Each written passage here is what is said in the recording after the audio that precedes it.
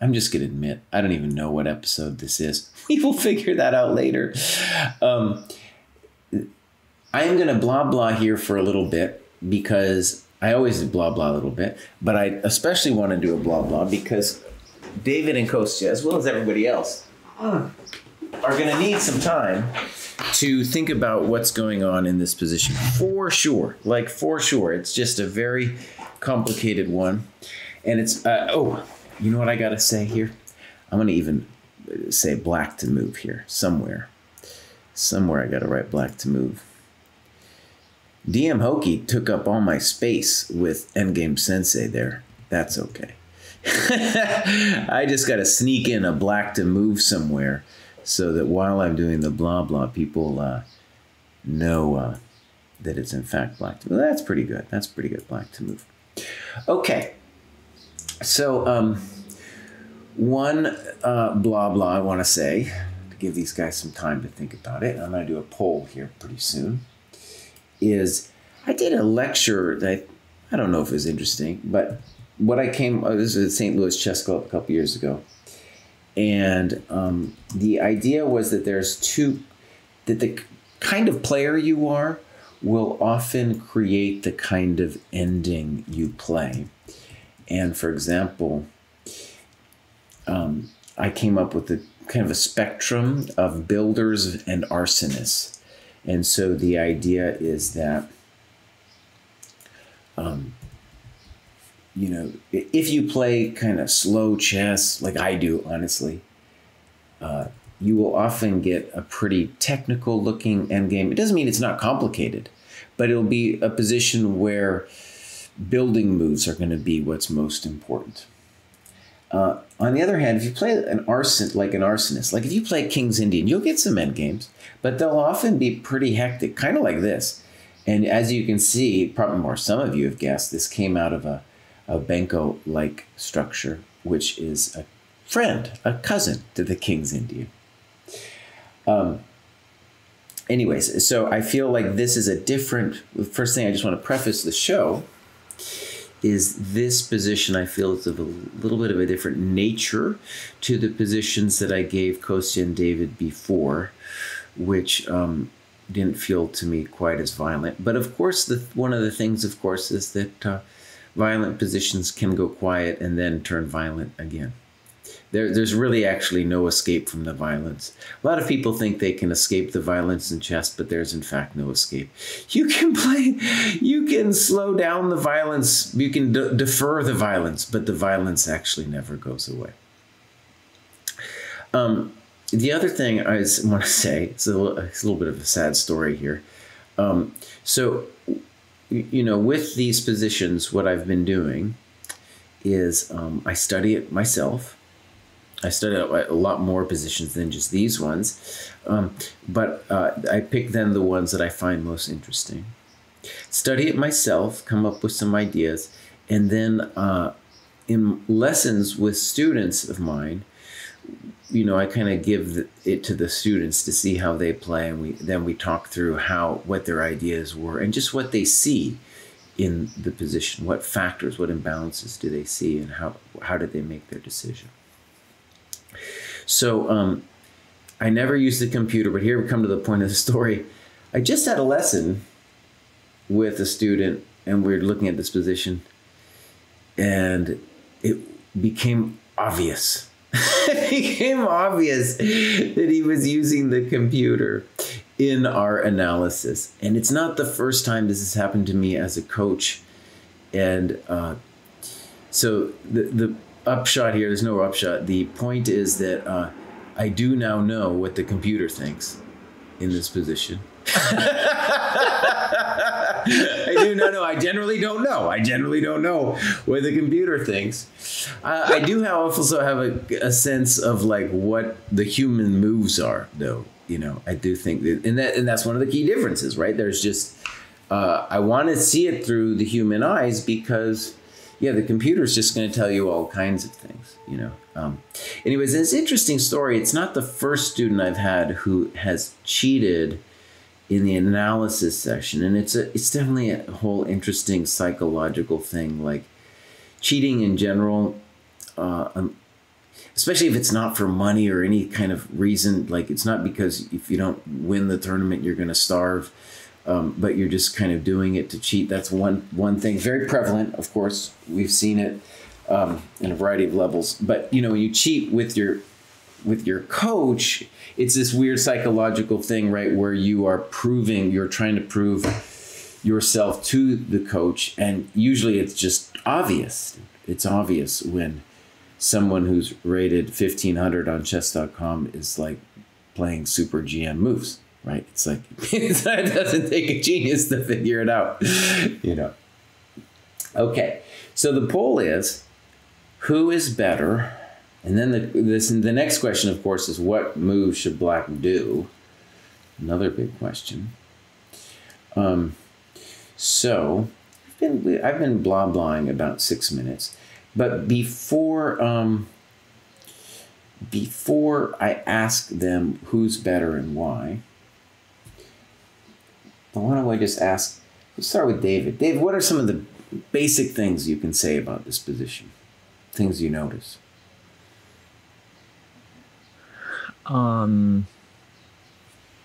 White has the open B file, and the white minor pieces on the king side are not amazing. Mm-hmm.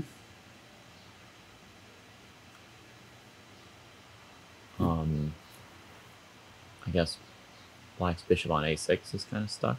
Mm-hmm. Despite being closer to the action, it's still kind of stuck. I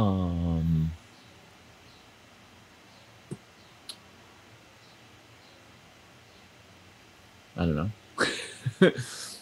There are few enough pieces on the board that the players could bring out their kings, but neither has done that yet. So nobody has, like, you know, advantage in king activity yet, or king proximity.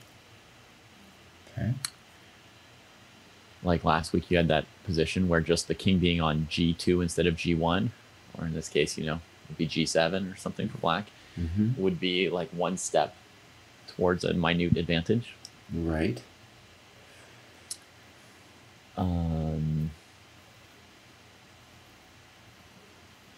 Yeah. Okay. I mean, I noticed the knight on D4 is a little bit weird. Like, sort of like, I mean, it's the most centralized piece, but it's also, you know, very easy to start chasing around, and who knows whether it'll end up somewhere good or bad. Okay. Before we move on to Kostya, let's do a little comic relief. Shakespeare believed in comic relief. So let me just ask. So let's just do a little comic relief here. Elfin's right. That's a big juicer on C4. Now I want to just ask, because I've been wondering about this. Is that a proper use of the word juicer? Because I don't understand juicer. I've been hearing this word juicer. And at this point, I feel like I deserve to know what the definition of a juicer is. Yeah, there's a couple definitions floating around. Some people say a juicer is free pawn. Some people say a juicer is any pawn. Some people say a juicer can be any piece. Any piece on the board can be a juicer. But it's a good thing to be a juicer? Or is it just like... Is it like it gives you the juice when you take it or something like that? What is it, like a squeeze of lemon? What is it? Well, I mean, in normal slang, yeah, juicer is someone who like takes steroids, but I don't know what that has to do with this. Well, right. That's what I mean. Yeah, I'm sure I understand that thing about juicer, but I don't know. I feel like Naka was the one who popularized this word juicer, right? But I still don't get it. I don't get like the juicer. And I want to learn these things, like the bathtub. We talked about the bathtub. That was important. I got that in my head now, the bathtub. But the juicer, I'm not sure. I'll say this, a word that has too many different meanings at some point has no use by lacking any specificity. Yeah, and we got gigahertz saying it doesn't mean it's inherently good or bad. It's got to be either good or bad if I'm going to call something a juicer, you know. Right. Anyways, okay, comedic relief over. Kostya, do you have anything to add just in terms of naming the imbalances that Mr. Pruess said? Or you want to add to any of that? To be honest, I don't don't feel like I understand the position at all. I do like White's knight on c3. I think that's a very good piece. I'll say okay. that. You're wondering whether to call it a juicer. No, it's a good knight. It's a good blockade.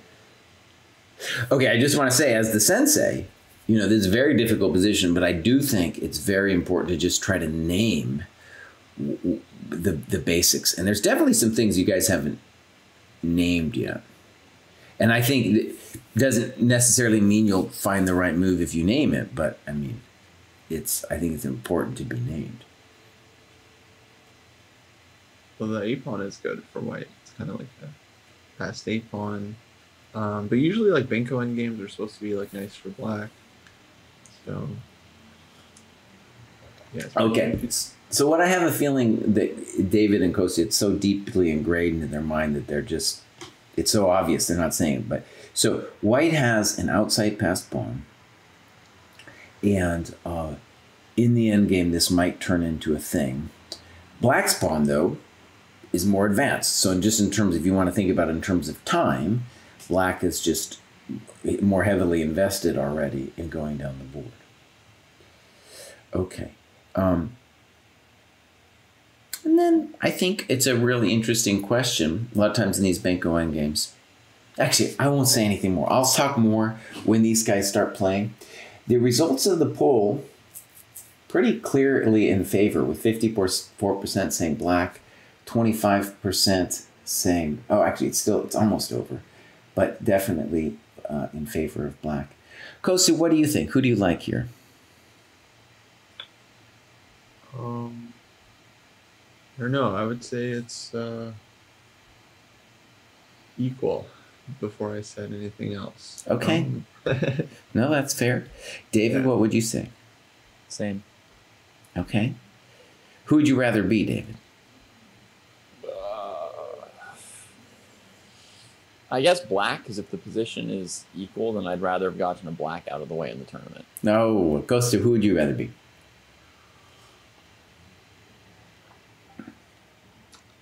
Honestly, I'm not really sure. I guess I would maybe rather be white. Okay, well, there it is, my friends. There it is. The pairing has been made. Kostya will be white. David will be black. And you guys just make sure you're in the live chess, and we're going to get this party started. All right, here we go. Oh, man, this is a tough one. And I just wanted to give extra time. Now, remember, David, you don't... think about your move now, because chess.com is evil, and that it only gives you like a minute before it's like you're toast, you know? I'll make some kind of move. Oh, you know, let me just say one hilarious thing. I was looking at a ChessDojo game here. So we got idle player and chess gains. I was doing some research for a different student of mine. And so that's why we got idle player and chess gains. That's all about to change, but that is just a hilarious feature on the current board here. All right, here we go. Match. All right, and Kostya is going to be white. And then Mr. D. Pruess is going to be black. And I will share this board. Let's go 730, unrated. I will share this board with the chat so that we can all play Guess the Move. That looks correct. All right, you guys ready? Here it comes. All right, and then they're gonna depart, and I'm gonna pull out my little headset here. Yeah, I'm trying to leave. All right, so here we go, my friends. Fascinating position. I'm not going to tell you what the computer says. I think the computer it did ruin it for me. Wow. Is Mr. Pruess a computer, man? He played the computer move. That was not the move played in the game. It might be the best move. Bishop C8. He played it. All right, let me share this game with you guys.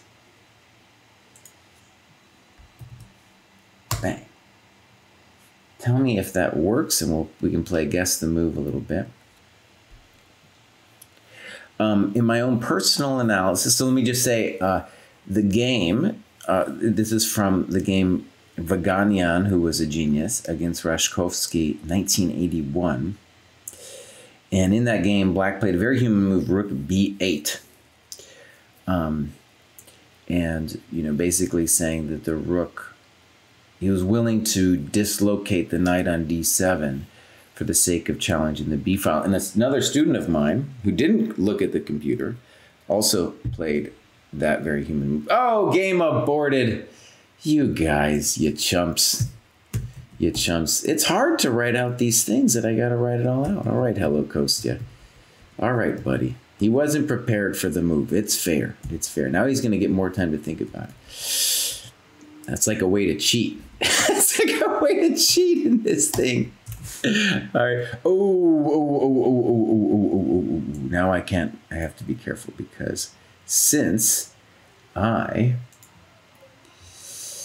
got to go back and I got to steal this fen. Oh, criminy. Yeah. Fen. Fen, buddy. Fen for yourself. All right. All right. Oh, where did it go? Where did it go? Ooh, where did it go? Oh. Oh, you know what I could just do? I could just do this. Watch. Whack, whack. They don't have to make it so complicated, Kraai. Bam. All right, here we go. They are ready. I think Mr. Pruess is committed to bishop c8, but I guess he could change his mind.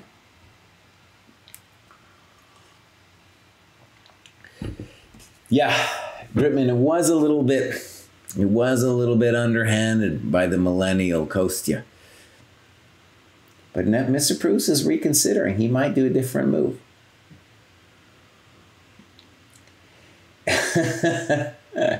A metronome. I didn't even know it. I didn't even know about the metronome. Oh, Mr. Pruess, don't blow it on. Don't go on. Don't use more than a minute, buddy. You there, bud? Hey, Pruess, move, buddy, move. Move in the next couple seconds. Oh, he's lost in thought. All right, he did.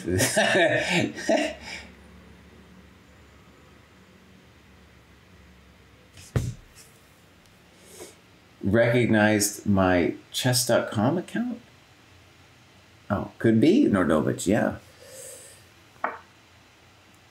All right, now there's only one. Okay, here's the thing about bishop c8. It only works if you see rook a3 from black right here, with the idea, the tactic of rook a3, rook c1, rook c3. And e3, for that reason, I think is probably definitely a mistake. And now Kostya is going to get the pain. And so that was actually, bishop c8 was the move my student played against me when I didn't know he was cheating. And this was one of the tactics that you have to see in order to play bishop c8, right? You have to actually see this tactic. And it was one of the first of many clues that maybe he was using the computer. Yeah, this is a great position for David. And I think, well, right, so now we have to start asking ourselves, is there a way for Kostya to be competitive still? And I'm assuming maybe ED, rook c3 and bishop f1 or something, but it's nasty. There's no doubt that it's nasty. The good news for white in that position is at least maybe we can snaggle the c-pawn or something, you know? All right. The good news for Hello Kostya here is that he does have, he can think for a while. I don't know what other move we could do, right? Because if we move the knight on c3 somewhere, at the very least, black can go check to the miserable king and rook takes a2, and then that pawn is rolling, you know? It's just rolling. And I don't see anywhere like useful that the knight on c3 could go. Yeah, Baron, that was kind of a, well, not only is it sad, but it ruins my human perspective on this position. And my student's computer, though, found this rook a3 trick that David played on his own. So props to David for finding that. Bishop c8, what's really cool about the move bishop c8 that David played, actually, you know, is the bishop on a6 is jammed. He did note that, you know, and I think one of the cool things that really is important for anybody is when you first get to a crazy position, just try to name the stuff happening. And so when we go back, right, to the position before bishop c8, the rook is jammed on a8, the bishop's jammed, so bishop c8 makes a certain amount of sense. And then the other thing that my student's computer saw was that it's difficult then for the bishop on g2 to leave, and it might cost you a tempo. For example, if we go back to this position, if knight f3, which might be the best move, knight f3, we can go knight takes, bishop takes, and then we move the knight on d7, well, then the pawn on h3 is hanging, right? So that's an additional problem that white has. All right, so here's our current position. Hello, Kostya's in trouble.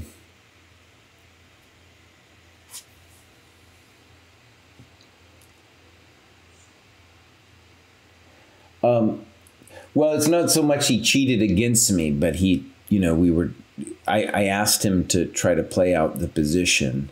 So essentially he was cheating against me. You know, we were, you know, trying to play a practice game out of this position.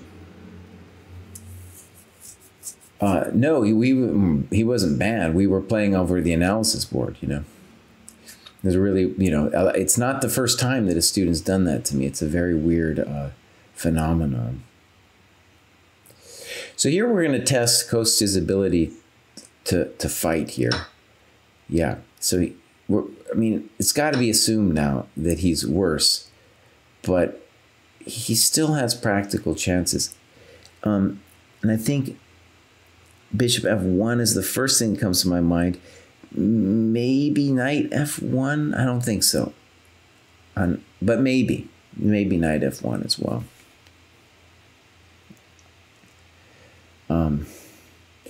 To say the obvious, it's very difficult for black to move his minors, right? Because of like rook b8's business, and he doesn't really want to move the bishop. Bishop f1, good. All right, so key position for David. And let's say some obvious stuff. The knight on g4, or excuse me, h2 desperately needs to get into the game, and I Freudian slipped g4, obviously, because that's, I think, what Kostya would like to do next. Knight g4 to e3. And so David should definitely use some time here. He's probably already thought a little bit about this position. Let's just brainstorm some possible moves for him. We got king g7. We got rook c2. We got the weird but possible h5 or f5 just to hold the knight down. And, you know, the thing about playing a move like rook c2 is, in a certain level, you're just playing with the rook. You're not playing with any of your other pieces. But it's a hell of a pawn. It's a hell of a pawn that we're getting ready to push to c3. So there's that. Yeah, I like the way, I mean, I believe in black's position now, but I like the way Kostya's tried to defend this thing. And I'm not entirely sure what black should do here.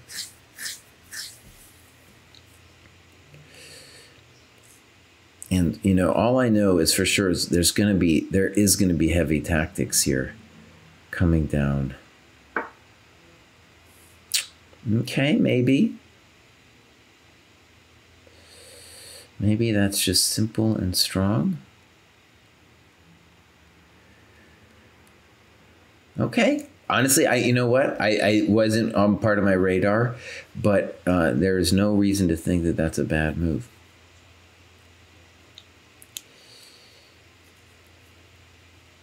So, I would assume knight g4 is got to be played. You got to get the knight in. I don't know what else.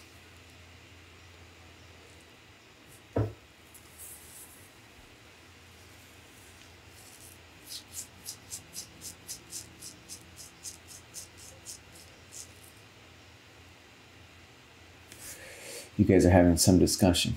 I don't know. It's going on hot and heavy over here. They're SO? I don't even get it.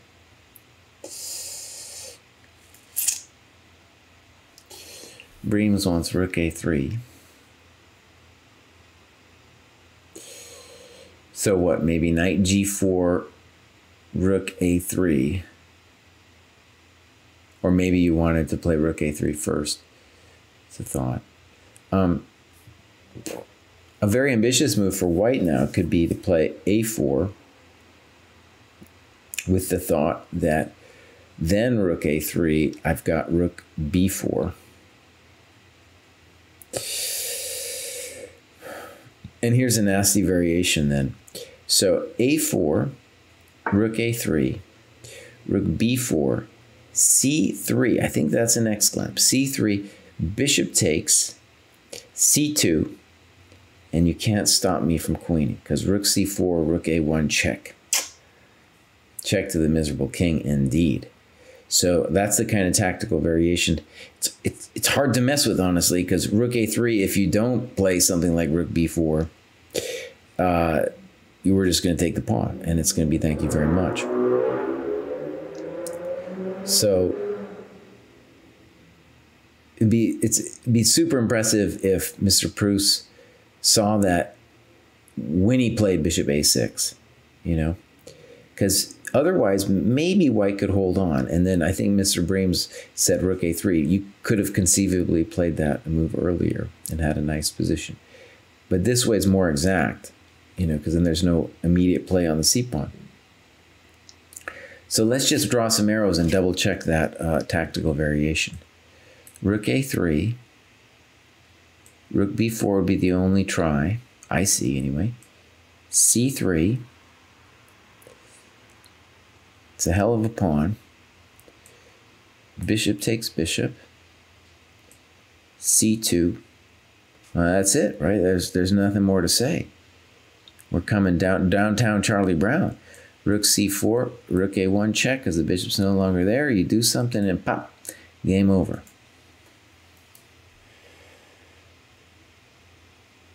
Oh, significant other. Uh-huh.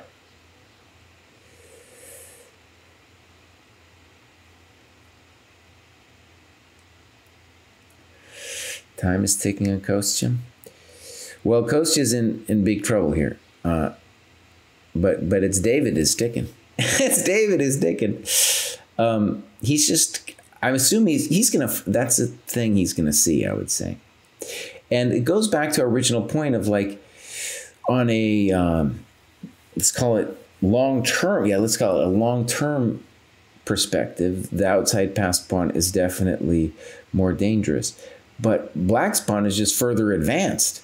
It's got juice. It's got some juice, man.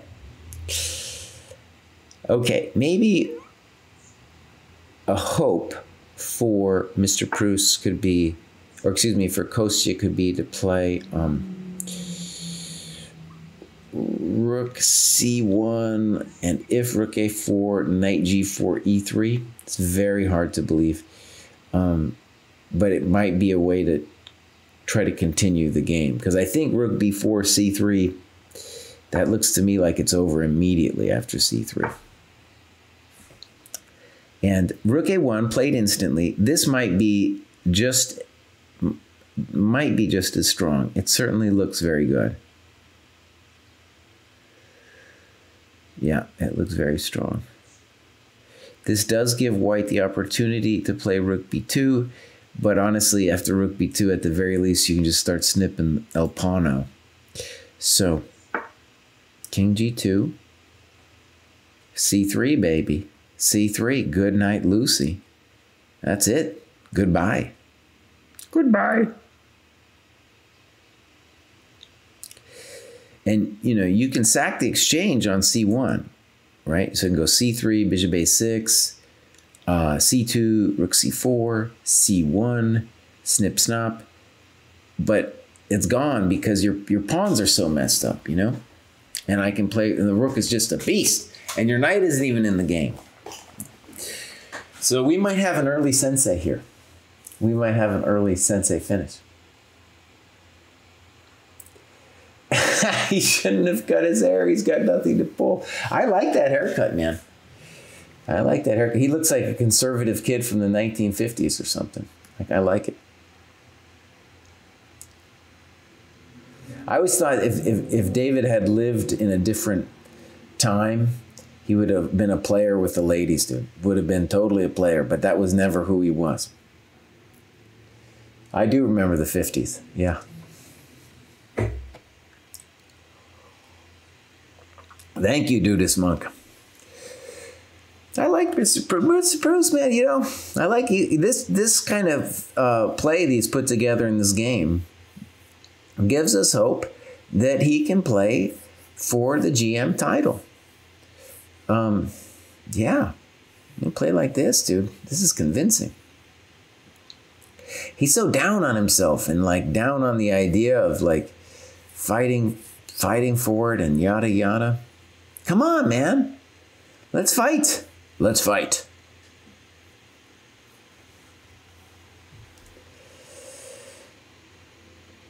Jesse is younger than my parents.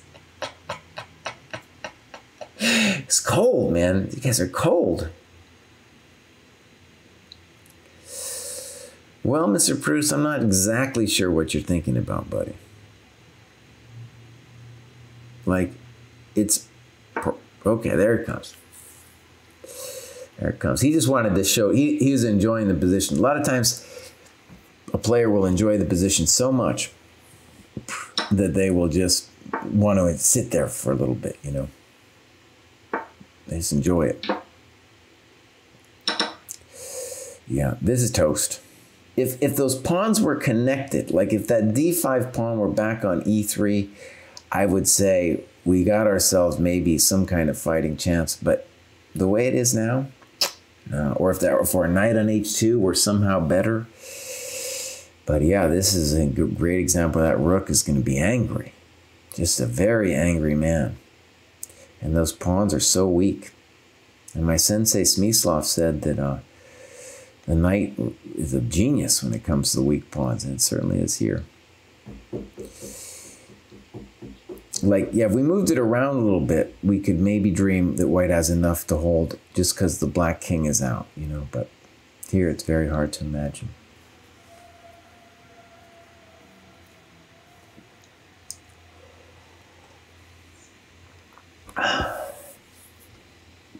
Is that a Kasparov? I don't know what you mean, man. You know, it's funny. We were talking about Dojo Talks or something about. Maybe we were talking about David maybe doing improvement. He was like, "Oh yeah, man. When I see my rating and I just feel it's so terrible." I was like, "Yeah, dude. Look at that, 2356. You're stinking up the dojo, Pruess. Fix that rating, dog. Go on a 2700 quest. At least go on a 2500 quest, man. Fix that thing, man. That's bad optics. That's bad optics, bro. Fix that, son."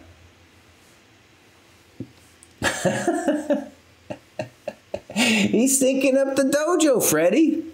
Telling you, man. Come on, Pruess, get it together.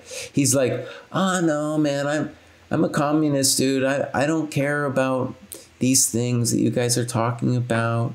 It's all lies, Pruess. We know you care, dude. We know you care."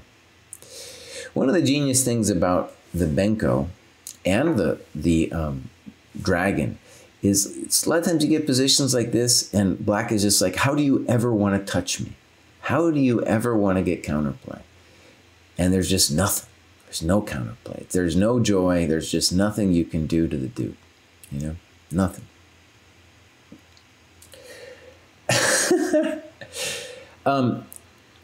There it is. All right, let me put in my headphones. We'll talk a little bit.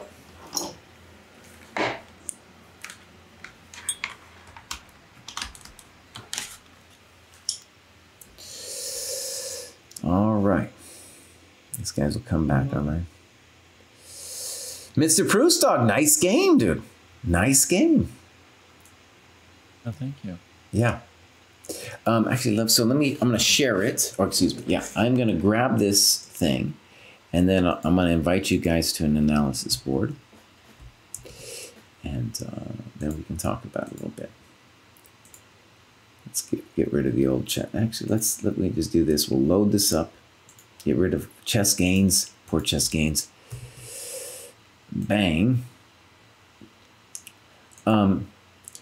Well, Mr. Pruess, let's begin. I loved your first move. Tell me about it. Well, there were only really two moves I considered for the first move, Rook B8 and Bishop C8. I have no idea which is best. I mean, I played Bishop C8 the first game, and then we restarted the game, and I thought another 57 seconds about which one I wanted to do. It was a tough call. You know, I felt if I trade the rooks, that makes White's A pawn a bit better.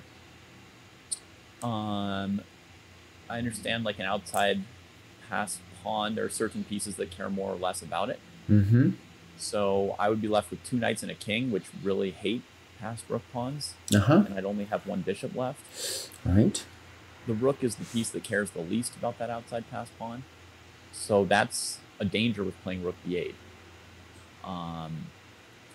However, like at the moment, White's rook is better than mine. So I figure I have to either improve my rook immediately with Bishop C8 or trade it with Rook B8.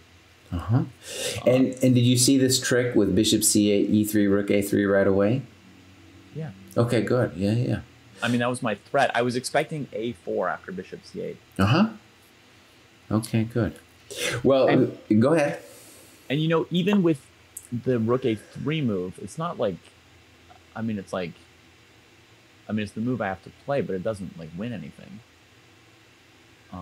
He could just play Knight E4, and we'll talk. Maybe I miscalculated, but I thought I couldn't take the A pawn.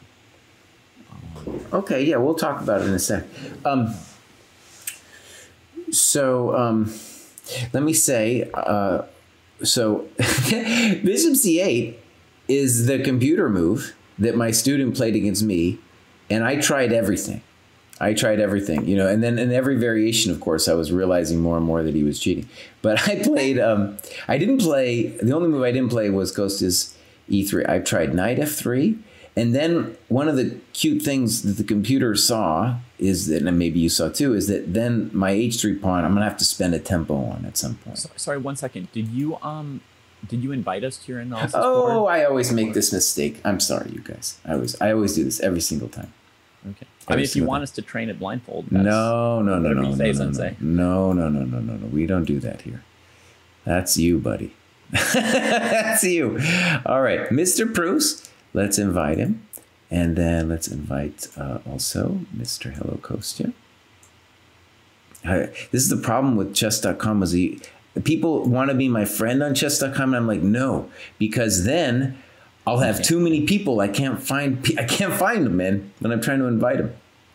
Okay, so I played in our practice games. I played Knight F3, and then the problem was I had to spend a tempo later with the pawn. And then I played A4, and I tried King F1. And in each of those, I thought I was maybe going to be able to prove that White was better, and then in each time, his computer was just crushing me. I mean, ultimately, it's probably equal or something after, say, I don't know, something like Knight F3. But I wanted to believe, I wanted to believe that White was maybe a touch better. That's my instinct, by the way, just my human instinct going into this position that White is a touch better. But it's a really tough call. When I looked at it, I want to admit too that I didn't think of bishop c8. My move was the move in the game, rook b8, which I guess is a mistake. And the move I thought was very clever was knight c5. And the reason I convinced myself this was very clever is that if e3, then we can do this phantasmal. What? Right? Check it out, sure? boss. Well, I don't know. We can double check, but to me it looked evil. Right? That's pure evil there, right?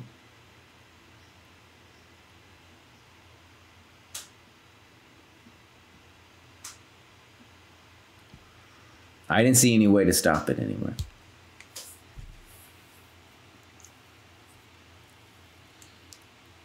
Yeah, Jesus. Now, I didn't dream of that. I would go for this if I could see it. Well, you know, white could play knight f3. He doesn't have to play e3. You know, he can play knight f3. Here, I think I was thinking rook b4. Maybe rook b4. Yeah. And then there's all kinds of hairy things that can happen because the knight's knight c2, and I don't know. You know, you can get now against really a move like rook b4 or knight f3, can black also play knight b5? Probably not against knight f3, right? The white knight's got to do something. Yeah, the knight's got to be active in some way. Yeah. Right. And rook b4 is dangerous, but yeah, you know. Rook b4, knight c2. Yeah, exactly. I don't know what's going on after rook c2. It's hard to say. But okay, let's look at the game. So, is knight c5 better? No. If your student's computer played bishop c8, then bishop c8's better. It's actually, let me just tell you a hilarious counterpoint. So the student denied it. Okay, even though it was like really obvious, and then to defend himself, you know, I was like, because at a certain point I was just like, he was denying it, and I was like, okay, let's just check to see if the computer plays exactly your moves, and then as a defense to that, he said, but look, it says knight c5 and bishop c8 are the same. Come on, man. Okay, so anyways, it said that they were both roughly equal, which really ruined it for me, man, because to me, of course, from a human perspective, you know, maybe it's equal, but you have no idea, right? Just like, oh my God, you know? Yeah. Okay. So I would have been worried with white or with black, by the way. Right. And then I'm guessing, Kostya, you just missed the power of rook a3. Yeah, I mean, actually, like, when I was thinking about it, I wanted to play rook b4 originally. And then I saw rook b4, rook a3. So I flagged the first game because I was like, well, I don't have a move. I need more time. Because actually, as black, I was also thinking I would play bishop c8, but then I didn't know what I would do on rook b4. So when you gave me white, I was like, oh, I guess rook b4 is my move. Then I saw rook a3. And then, yeah, I guess I should go king f1 or something. Because, yeah, I just missed everything, like e3, rook a3, you know. Yeah, then it was already kind of like pretty annoying for white there. Yeah. Well, I want to say in my my little, you know, when I faced the computer, it was annoying for me too, because intuitively I did believe in white's position. And the whole bummer is when you play king f1 and then you're like, well, wait a second. Just a half a second ago, my rook was the more active one, and now I'm doing this passive game. Yeah. You know? And bishop f1's like a big move, right? So the king and bishop are kind of tripping. Well, right. And my dream, of course, was that I was going to be able to be more active, but his computer was just shutting me down. It's just shutting me down. Anyways, that's how it goes. I mean, it seems like the black bishop comes back to a6. So now their rook's not worse than yours. And the knight on c3 is white's better minor piece, right? Compared to black's sort of wandering knight. But once you play bishop a6, it's obvious that black can play knight b5 at will in this position. Oh, it was worse than that. It went like knight... How did it go? Yeah, he played knight c5. So now on every time I play e3, he's got knight d3. And then I played king e1. He played bishop. His computer played bishop d7. And, you know, he's lining up knight b, the computer's lining up that kind of stuff correctly, you know, getting rid of my blockading piece. Yeah. Well, that's even better maybe than bishop a6. It's even better, stay honest on h3. It's rough, dude. It's really rough. Anyways, I thought Kostya's first attempt at trying to defend this was reasonable. Bishop f1. I don't know what else he was going to do. I don't know what you guys felt, but my sense was that maybe it's technically lost, but that white still has some practical chances here. Yeah, but Jesse, shouldn't we go back to I thought that instead of taking, he could just move his knight off of c3. Oh, excuse me. There was that. I didn't think he could do it, but let's take a look. Okay. So, I mean, that's like pretty critical because I think once he makes this trade, black's probably better. But if he plays knight e4, I was planning knight e2, knight c3, just to trade my knight for his knight that seemed superior. Okay. Well, let's... So, okay, so the obvious question is what's going on with knight e2, king f1, rook a2. Bishop f3. Okay, and now a couple of questions. That's as far as I got. Well, I mean, I saw I couldn't play knight takes g3 check because his knight takes back, not the f pawn. I looked at f5, bishop e2, fe4, bishop c4, and thought, yeah, playable, but... So one good piece of news is on f5, bishop e2, fe, bishop c4, maybe you'll live? This knight is terrible, though. Oh, man. Yeah. All right, so let's try f5. Yeah. So takes, takes, takes, and rook c2 at the end. I thought it was like a playable option for me, but sort of simplifying too. I think if he keeps chasing the rook with the bishop, he'll get the tempo to play knight g4 before I play knight e5. Oh, he can't play knight g4 because of h5. I missed that. This looks bad, doesn't it? Because the knight c5 is coming, man. Okay, I should have gone for this. Well, you did. Kostya didn't go for it. Yeah, I wasn't going to take the pawn, Jesse. Now, okay, so we can consider this. And every time I don't take a pawn on stream, Jesse, I mention you and your accusations. This is what I was going to play. All I can say about this is it feels like maybe... You know what another bummer about, let's just say a bummer, is that when you putting the pawn here means that the knight cannot come into e3. I know. What a good square e3 is, too. Yeah. So what was your assessment of this position, David? I thought I'm very comfortable. Yeah, okay. No, that seems fair. Let's just play a couple more moves. King e1. Yeah. I mean, I was slightly concerned that white's king was getting active before mine, but I thought, like, the minor pieces are worse than mine. I dealt with the rook problem. I kind of like this structure in general, you know, if I don't have problems. So king g7 now probably. Or bishop a6. Your bishop a6 might work fine too. But yeah, I think I'll go king g7 and develop the knight first because the bishop's just as good on c8 for the moment. I don't know for sure what I want to do. Right. That guy comes out. So, can I play rook c2?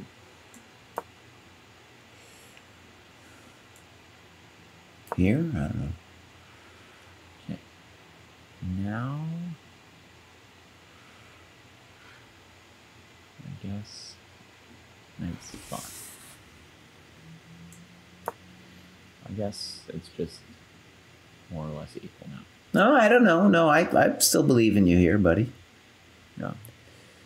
Right? I think you can play knight d4. But even in this resulting position, yeah, I still like you. Yeah, I like me, but it's not enough to win a game. Well, look, he owes you tempo over here. Yeah.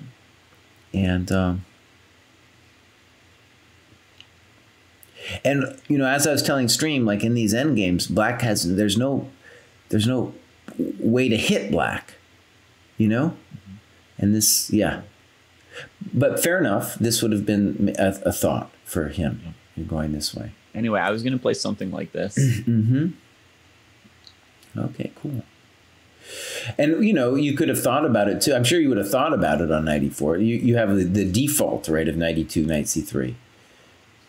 And that's good to have because you're sure you could be worried about getting your piece trapped. That's totally natural. And I'm not even... Yeah. Kostya had spent, like, maybe 3 minutes after rook a3. So I had decided that if he played knight e4, I was going to, you know, play the next move instantly, just trade the knight, not take the pawn. Okay. Yeah. So, okay, I thought what he did was correct. Let's see. So, bishop f1, bishop a6, good move. I thought that was a good move. And now I guess the only way to play a4 is if that c3 trick doesn't work, right? Yeah. I expected knight g4 to e3 here. Good, that's what I thought too. I thought the game was still pretty stable here. When you say pretty stable, what does that mean? Like, I didn't think white was... I wasn't excited yet. Oh, I think you should be excited, boss. I'm just playing. I think you should be excited. I'm sure Kostya, for example, feared rook a3. That's pretty... getting exciting. Knight e3. And now we have both rook a2 and c3. Both of those moves look good. Right. I don't know. You choose. I don't know. Because that pawn on d5, man, that resulting endgame, holy smokes. And yeah, they're both very unpleasant. Well, I was also thinking about like rook e4, but then the line I didn't like here, funny, was rook a3, take. And then if rook a2, I have rook c7, black can just go like knight f6. Yeah, exactly. Yeah. And I thought I'm worse here, even with the extra pawn. Well, right. I think you're lost here, yeah. Because so this is why I played a4. Lost? I didn't want this. It looks really bad, yeah. It didn't look fun. I don't know if it's lost. It didn't look fun. Well, how would it... He's got to play rook c2. Black could have played knight b6 anyway to force the point. Okay, let's force the point. For whatever reason, knight over there looked... Okay, but yeah, force the point. Yeah. And knight d5 threatening perhaps knight b4. On rook b2, there's rook b3. I think knight c3 would be my next move. Okay. Oh, yeah. And on knight g4, I could just cruelly play h5. Say, like, please play knight e3 or resign. Yeah. Okay, this is pretty heinous. Yeah. And like knight f1, I can play on knight f1. I can play knight c3 or rook a4. Oh yeah, it's nasty. It's nasty. Yeah. Okay, cool guys. Well, that was a good sensei. It was quick. It was quick, but it was also actually in the nature of the beginning position that, you know, it's a very violent position to begin with. And I think, dude, I mean, you played better than the super GM. Who was playing black. I don't know, he was super GM. He was a very strong GM back in the day, Rashkovsky. Who? Rashkovsky. Played in a lot of Soviet championships. So I guess if we post this to YouTube, I'm going to get accused of cheating for a second time. Did you get accused of cheating, dog? For my Gauntlet episode, in which I did terribly, by the way. You cheated during the Gauntlet, man? Of all the times to cheat, you cheated on the Gauntlet? Yeah. Of all the moments, I think the cheating episode was really, you know, so my other time this happened, it was also very obvious, was a kid. Again, he just wanted to like impress me or something. And I think ultimately it's weird it kind of helps explain what the cheating phenomenon is about. It's not people like stealing, doing shoplifting out of maybe a resentment towards society or something. It's not any other kind of feeling of crimes that you get out there. It's a sense of like, I want you Jesse, to see that I'm somehow like a great chess player, you know? I want you to see it. And anyways, yeah, it's a weird psychological thing. And I think when people cheat in general, or when I say in general, I mean like in blitz games or whatever, there has to be some element like that too, you know, going on in their minds. Yeah. Yeah. I bring it up with a student. What do you say? Well, dude, I was like, okay, I said, listen, you're not the first one to have done this, you know? And then like all cheaters, there's like an instant response of like, no, I didn't do it.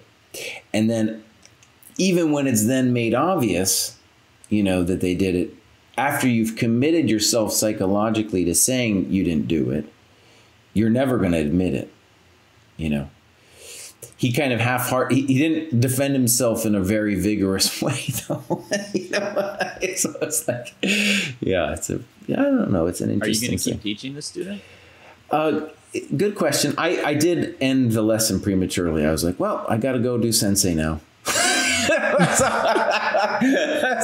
I would have normally gone, you know, longer. I was just like, no, of course it's depressing, man. Of course it's depressing.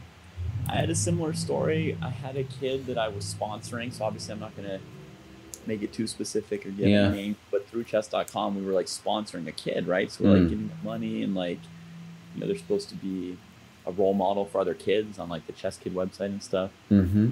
We're like sponsoring a kid, and I like was paying for them to have lessons and like training games with like a super GM. And they would like come into the training games and just beat the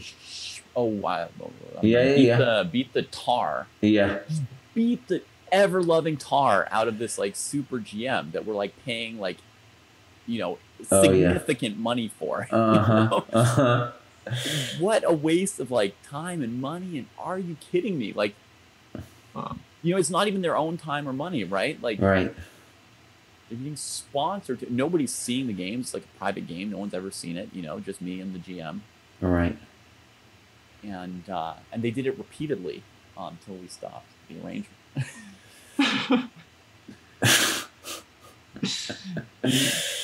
Yeah. I should have told the super GM to just leave their computer running against the kid and go for a walk or something. Oh man. Okay. Well, that's the way it is. That's part of the current scene. Maybe we'll talk about that a little bit. We gotta. By the way, I'll just make an announcement. We're gonna do a dojo talks at I believe 5 o'clock before Scrubs. Scrubs is the more impressive show, so we're gonna do the. We're going to do the pre-band. We're going to open it. We're opening for the Scrubs on Sunday. But anyways, we're going to talk about the evolution of chess culture. Kind of dear to my heart. There's a lot of things that have changed in my lifetime. I want to talk a little bit about that, but also with a view to the future of just stuff that's going on now. This makes chess different. It's just a different game in so many ways, and we'll talk about that on Sunday. So if you have any topics that have to do with that, send us a tweet or something. We'll definitely consider it. There's a lot. We don't even have a final list, but we're going to try to pack it all into an hour. We don't want to talk forever because we can't, because Scrubs is going to come on at 6. All right, guys, we'll leave it there. All right, everybody, thanks for watching, and stick around for David coming up next. Bye-bye, and remember, if you follow us, that's usually a rating point. If you sub, that's usually about 5 rating points. Science. All right, everybody. Bye-bye.